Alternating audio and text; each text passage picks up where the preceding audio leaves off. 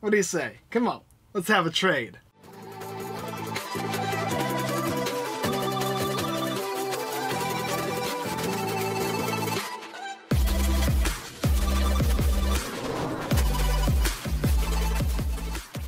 Hey guys, welcome back to another Unfiltered Gamer Kickstarter board game review. Today's game up on the tabletop is called Sheep Hustler. Sheep Hustler is for 2 to 6 players, takes about a half an hour to play, and is a game in which you're going to be trying to herd sheep together into your hand. You're going to basically be taking cards into your hand and from your tableau, switching it around to make a specific combination of cards. There's different winning pens in which you're going to need to accumulate specific types of sheep, specific numbers, and specific colors. If you can do that and have them at the end of your turn, you're going to win the game. It's a very simple game with a lot of different options involved in what you're going to be doing and how you're going to be playing them. You'll be able to use cards from the pen and putting them into your hand and back and forth, utilizing actions from special cards and special sheep, placing them down and trying to steal from your opponents, as well as acquiring fences to make sure you can herd all those sheep in. So without further ado, let's go ahead and show you what's in Sheep Herder and everything you get when you back the game. Also, hey, stay back, okay? So here we have Sheep Hustler and everything included in the game. As you see, it's going to come with a box as well as some rules and a deck of cards. Not only that, it'll also come with little baby sheeples or sheep meeples, depending on what you want to call them, and of course some reference cards. In the game, you're basically going to be getting a deck of cards that consists of different colored sheep, along with fences and some special unique characters like the black sheep here, a sheepdog, and some other interesting unique things.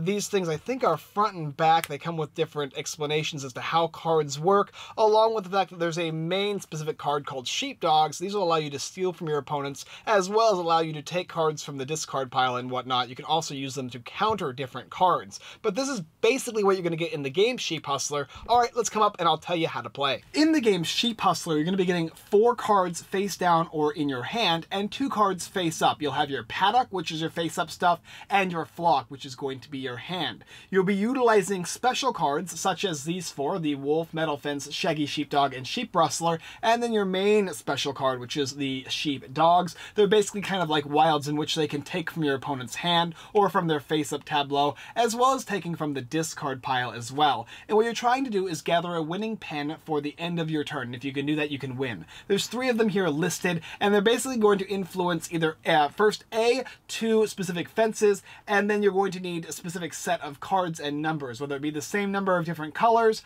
or alternating numbers going in ascending or descending order, 1, 2, 3, 4, or all of the same color with the corresponding numbers 1, 2, 3, 4 as well. There's another one as well, but you're basically trying to attempt to get one of these sets in order to win the game.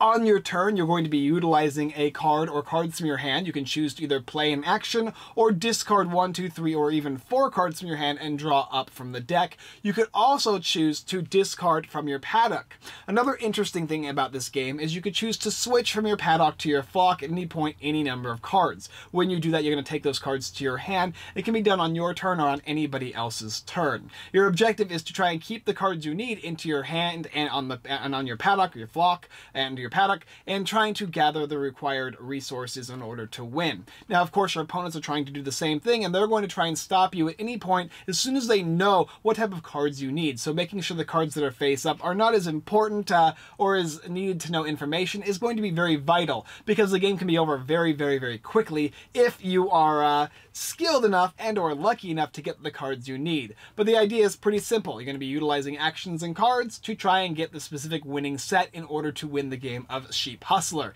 Anyway, we'll go down and I will show you the setup of the game, as well as how to play a couple turns of the game and basically the winning hands, how they work. So here we have the game Sheep Hustler all set up for 2 players, along with the winning hand combinations that you want to have in your pens and in your other location, your paddock. So paddock and flock.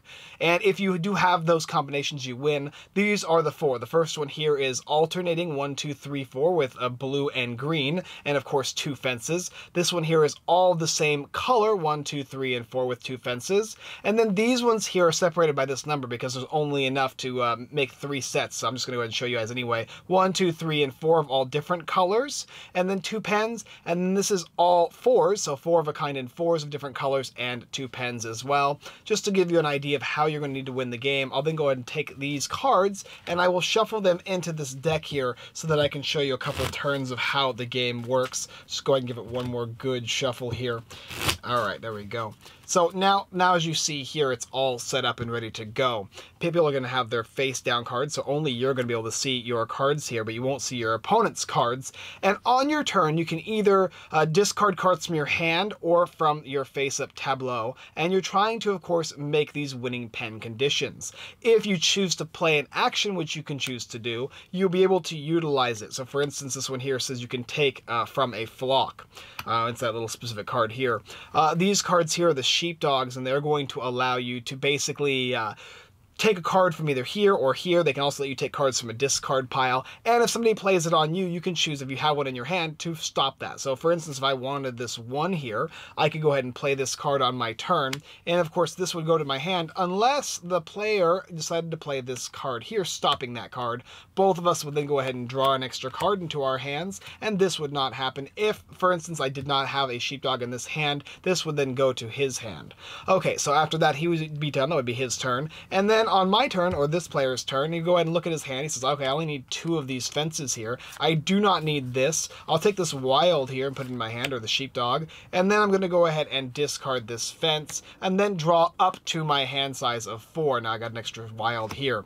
Now it's going to be this player's turn here. Like I said, you can either discard from here, here. You can always switch between these things depending on any time during your turn or on your opponent's turn. And you can, of course, utilize any of your special abilities, which are going to be these things here. But I, of course, don't have enough to start making my combination, so I'll put this into my hand, I'll place this out, and maybe I want 3s, so I'm just going to go ahead and actually get rid of these guys here and draw up to 2 cards here. Bam!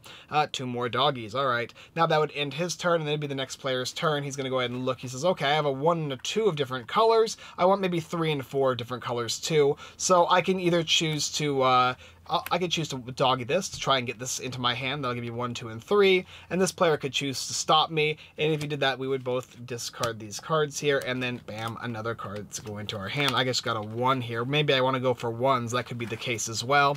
This player would then take his turn. Maybe he instead wants to go ahead and just discard these doggies here. He doesn't want to actually utilize them. Maybe he doesn't need these cards here, and he wants to just try and pull for those 3s. And there we go. So now he actually has more options if he wanted to. He could go for 1, 2, 3, and then try and go for a different color 4. So maybe he would go ahead and get rid of these ones here, and then he could do something like that. But that's the basic idea of the game. You're going to be continuing going back and forth, trying to utilize the cards in your hand as actions, or discarding cards from either here or here, moving them back and forth to obtain your winning pens. As soon as you can do that at the end of your turn, if you have the winning pen, you're going to win the game. And it's fairly simple as far as that goes. So hopefully he pulls it off. No, maybe he wants to go and search to somebody's, pull a card from somebody's hand, find a card. There's a lot of things you can choose to do. In this case, when you use this card, I think it's more of like a, oh, do you have a 3 or do you have a yellow? And in which case they'd have to go ahead and give you one if you did have one. But if you're able to obtain this, you're going to win the game. And that's basically how you play the game Sheep Hustler. All right, so let's come up and talk about what I think about the game. So a couple caveats too. Now the first one is, I almost goofed, but I didn't. When you are using your sheepdog to try and pull from somebody's hand, you have to do a kind of a go fish thing. You're going to ask for a color or a number, and if they do have that, they'll have to give it to you, and that can help you potentially win the game by getting the color or number that you need in order to complete your sequence. And another thing is, whenever you discard a fence or fences, you can choose to shuffle the discard pile back into the deck, which will help you get the cards you may need from the discard pile, especially when there's more players in the game. Once you get your set, you win. Okay, so Sheep Hustler is basically a simplistic styled tableau hand management game. You're basically going to be utilizing the cards in your hand to show your opponent what you have on the field by and still trying to mess with them and make them think something is not as it seems. Maybe you want to put cards that you actually don't need in front of you, but then if you do that, you're not going to be able to discard them and get new cards. So it's kind of going to be up to you. It plays 2 to 6 players, and in a 2-player game it goes back and forth, and they're very quick games, and somebody's going to win probably in like 10 minutes at max. But when you play with 6 players, it gets even more crazy, even more hilariously nuts. You don't know what's going to happen or who's going to play what or what cards people are going to go for, and there's only enough cards in the deck to have maybe like 15 cards or so, so you'll be shuffling those cards up, and a lot of them will be wilds until you're going to get the cards you need eventually, right? This game definitely works better with more players. It is a kid-friendly game, it's a family game, and it's very simple. But simple is not necessarily bad. If you're a person who enjoys games that have a very simple feel to them, but yet is enough to get maybe an 8-year-old to play the game with you, it has this, not Uno necessarily, but it feels like something any kid that plays those kind of games is going to be able to jump into a game like this. It has a bit of strategy as well as to what cards you're going to play and how you're going to play them and when you're going to want to draw certain cards, as well as what cards you're going to want to put on the field and keep in your hand. And then you also have the sheepdogs, which adds the most amount of strategy in my opinion, because there's so many options with these guys, and what you can do with them is going to make a big difference in the game as to how you're going to win or not. Sometimes they're worth keeping, sometimes you want to get rid of them, sometimes utilizing the actions on these cards is going to be good. They're going to let you have players discard cards. You're going to try and slow your opponents down while at the same time increasing your odds of winning the game. There are, I guess there is a small negative in the game in which when you start playing, there's a potential that you could instantly win, right? You could just get the exact combo you need. It doesn't happen very often. In fact, of the games we play, I think we played about 10 of these games with different various players. And nobody ever started with the hand, but I'm certain that that can happen. Or if not, you can win in a couple rounds, and there's not much an opponent can do to stop that or know whether or not you're going to actually have the required cards. It's always best in this game when it plays a little longer, which is what makes it more and more interesting, trying to determine what your opponent needs, what they have, and how they're going to get it. And if you do figure out what your opponent needs, or somebody figures out what you need, you can then start utilizing your cards to get rid of them and try and switch up your play style. Maybe you want to get a different type.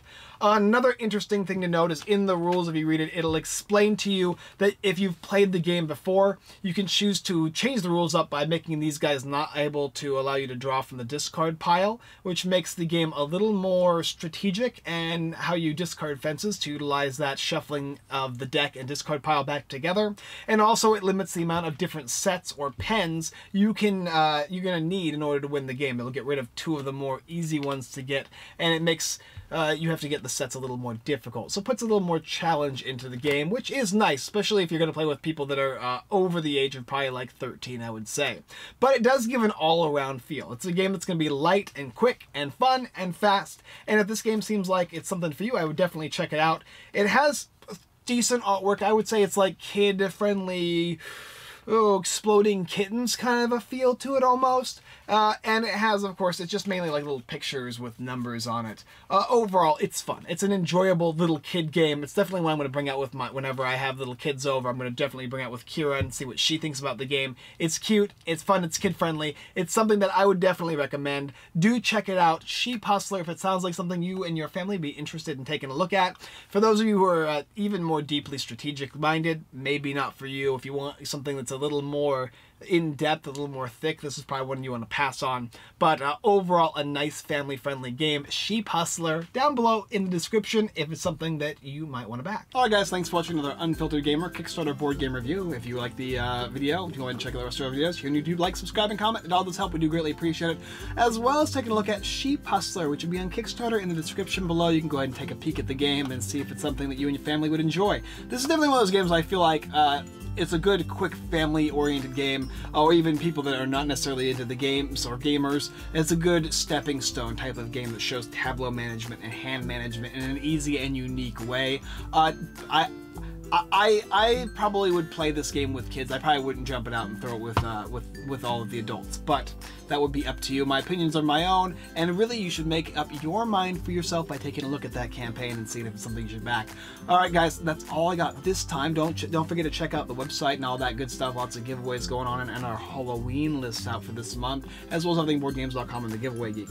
Alright, that's all I got this time, and as always I look forward to sheeping and hustling with you